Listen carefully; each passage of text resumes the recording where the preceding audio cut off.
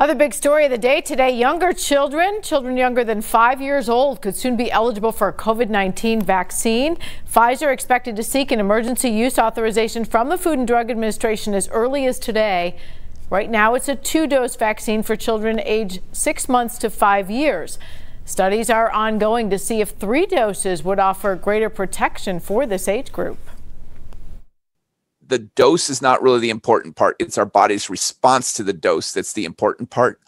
Dr. Robert Frank's team at Ohio's Cincinnati Children's Hospital has been studying the Pfizer COVID-19 vaccine in these younger age groups since last summer. The hospital provided this video. They told us today they did not yet have an update to share on camera. But if authorized, this shot would be the first COVID-19 vaccine available for the youngest children. In early trials, they were testing 10 micrograms in kids ages 2 and older. And for the 6 to 24-month-olds, we're actually even going down to 3 micrograms, so even a smaller dose. Late last year, Pfizer extended its vaccine trial in younger children after 2 child-size doses didn't seem to produce the immunity response expected in children ages 2 to 5.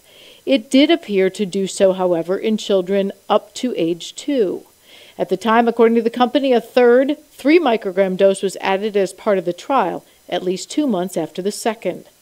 But as Omicron is now on the decline and linked to milder illness in younger children, you see it causing more sinus infections, more runny noses, coughs, and that sort of thing. Cedarville University infectious disease and pharmacy specialist Dr. Zach Jenkins says it does have some parents wondering about the need for a vaccine in these younger age groups. He says it's still an important option. Because there's an individual risk to kind of consider. He says while healthy kids may recover quickly, there's still a lot of risk for children with compromised immunity. He says expanded use of a vaccine in these other age groups would give parents and children an option for protection we don't have right now.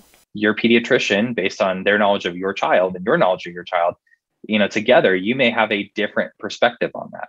You may decide 2 doses or even 3 doses is more beneficial. Got a lot going on. We're still going to consider more as we get more information, but the 2- and 3-dose vaccine studies are ongoing for long-term results as well. Pfizer seeking emergency use expansion in this age group by the end of February, but those familiar with the process say it could be as late as the end of March.